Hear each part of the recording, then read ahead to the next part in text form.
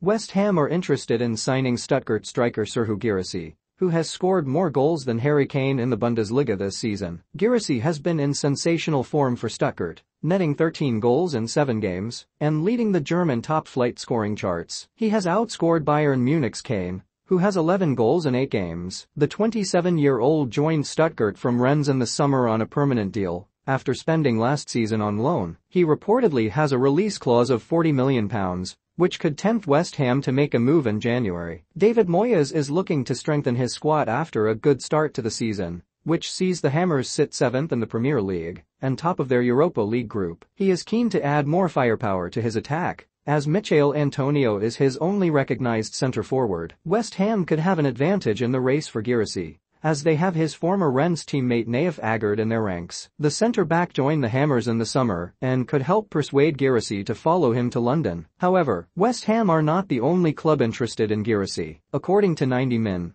Brentford, Crystal Palace and Bournemouth are also keeping tabs on the Frenchman, who has been compared to Didier Drogba by some pundits. Guirassy could be a great signing for West Ham, as he has proven his quality and potential in the Bundesliga. He could provide goals, pace and power for Moyes' side and help them challenge for a European spot.